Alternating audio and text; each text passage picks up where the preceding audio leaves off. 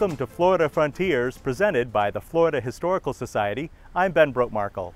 Established in 1565, St. Augustine is the oldest continuously occupied city in the United States. From the European settlement of the New World to America's manned exploration of space, Florida defines the boundaries of the modern era. There's still a great deal of controversy and a great deal of debate as to where Ponce de Leon first comes and makes landfall and comes ashore in Florida.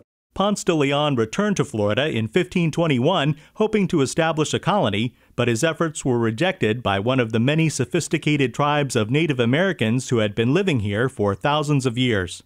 Nobody should leave St. Augustine without visiting Castillo de San Marcos, the Spanish fortress. It's the oldest Spanish fortress in the United States. It was begun in 1672, almost 350 years ago. Historians, humanities scholars, and sociologists say that the moment Neil Armstrong set foot on the moon, the modern era ended and the postmodern age began. I do think it is important that we continue to explore. That's what we were meant to do as human beings. And we ought not to let anything get in our way of pushing the boundaries to continue to explore in every way that we can. We're here at Olustee Battlefield Historic State Park to discuss the Civil War in Florida. The loud booming of cannon fire rips through the North Florida pine forest 15 miles east of Lake City as startled cavalry horses whinny. Repeated rifle fire rings through the trees as more than 10,000 soldiers confront each other on February 20th, 1864, near Ocean Pond.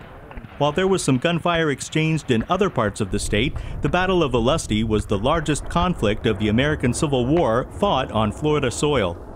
Olustee is important for a number of political reasons.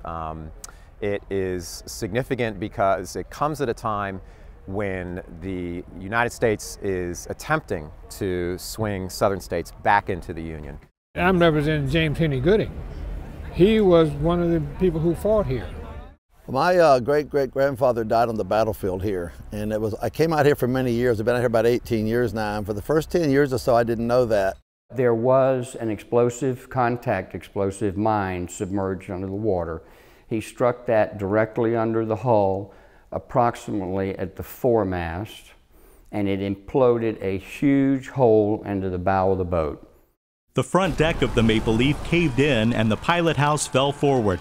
The ship's whistle started to blow as its wire was stretched. The pilot turned the boat in an attempt to get to the east bank of the river, but it was too late. After 5 or 6 revolutions of the paddle wheel, the Maple Leaf sank to the bottom of the St. Johns River. The archive at the Library of Florida History in Cocoa includes thousands of rare and out-of-print books, maps dating back to the 1500s, more than 12,000 postcards, historic photographs, and original documents. You can find information about governors, generals, and influential community leaders, but also told are the stories of fishermen and farmers and everyday people who make history happen. It's being there and telling history from the bottom up is, of course, history. It's the little man that makes history and not the generals. And so I like to hear from the little man. Barbara Vickers and her neighbors were thrust into the national spotlight in the summer of 1964. Peaceful protests such as lunch counter demonstrations and attempts to integrate local pools and beaches were met with increasing violence. I wanted to participate, but I was afraid. And I wanted a better life. And I said the only way you could get it done is to get out there and do it.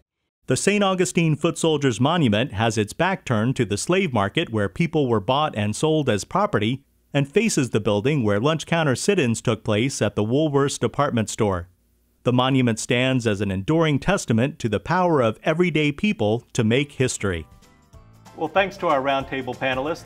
You've been watching Florida Frontiers, presented by the Florida Historical Society. I'm Ben Brotemarkle.